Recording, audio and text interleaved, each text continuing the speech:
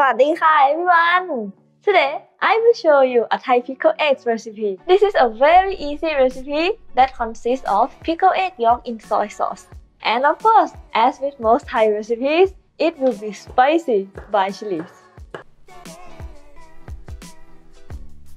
We are going to start with the sauce that we will use to marinate the yolks. The first things we need are white vinegar, soy sauce, and white sugar. After putting everything into a pot, we will bring it to simmer on low heat for 5 minutes until the sugar is dissolved. During that time, we are going to take care of green onion and chilies. I will finely chop the green onion for about 3 tablespoons, then put it on a plate. Next, I'm going to cut the chili in length half, then slice it. Like this, I will have small pieces of chilies to eat with the yolk. Then put it with the green onion.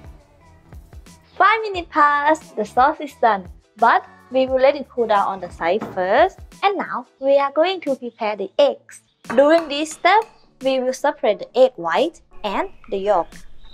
As we know, for this recipe, we will not cook the yolks, but we will marinate them in soy sauce just like that. So, it's very important to make sure we buy good eggs. If possible, it's best to have a salmonella-free sticker on the box. I'm really not sure where this recipe comes from in the first place. Maybe Japan or Korea? If you guys know, tell me in the comment.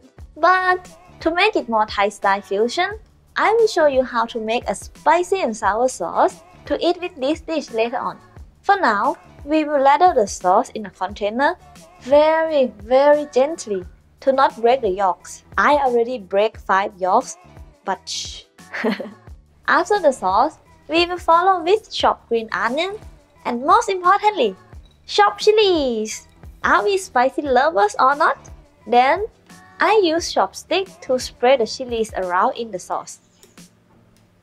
After that, I close the container well and bring it to a fridge, then leave it for 2 days. Now 2 days have passed, so let's start making the spicy and sour sauce. We are going to slice the garlic, chop the cilantro root, and cut the chilies. Then put them into a blender and blend them. It's not necessary to blend until it's 100% smooth. Having some chunks left like this is great. Then we will bring the chili paste into a mixing bowl. Now add white sugar and fish sauce. Then stir to mix until the sugar is dissolved. Once the sugar is fully melted, we are going to add fresh lime juice. Then give it a mix and taste a little bit to adjust the taste by our liking. When it's good for you, set the sauce aside and start to thinly slice some shallot to add into the spicy sauce. This shallot addition will give a really nice flavor and fragrance. I almost forgot to add some chopped cilantro. And let's give it one last mix. And now, we are good to go grab our yolk eggs from the fridge. Let's see how it's going to look like. It looks very chewy.